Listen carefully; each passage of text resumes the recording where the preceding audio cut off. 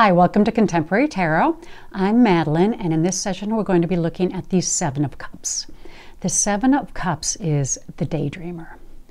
It's someone who is fantasizing, looking at lots of different options, having dreams or wishes or great longings. It can represent not knowing what you want, too many choices and not enough action. You may be in the dark over how to proceed. It represents a very active fantasy life, a desire to make one's dreams come true, but uncertainty on the practicalities of how to begin. Overall, this can represent vivid dreams, hunches, or psychic impressions. The best course of action with Seven of Cups is you can't make your dreams come true until you know what they are.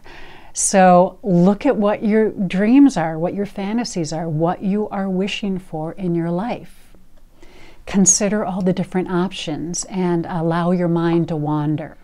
Allow yourself time to consider what you truly want. Look at lots of different options. Consider new ideas.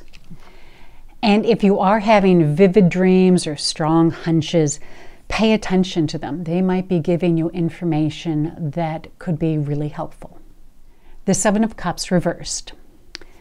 Doing the work to make your dreams come true. This is getting practical, getting concrete, getting your head out of the clouds and back to earth.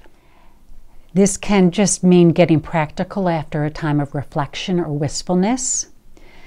This can represent you hiding your desires from others. And finally, this can indicate being paralyzed by choice, being unable to make a decision or move forward. The best course of action with Seven of Cups reversed is to get to work. Pick a dream and do the work to make it happen. Seize the day emotionally. Move forward. Wake up to what you really want to do and begin doing it.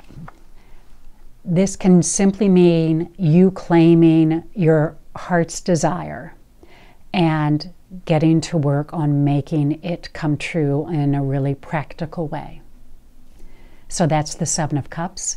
Thanks for visiting Contemporary Tarot. If this was helpful, please give me a thumbs up, and I also invite you to subscribe to the channel.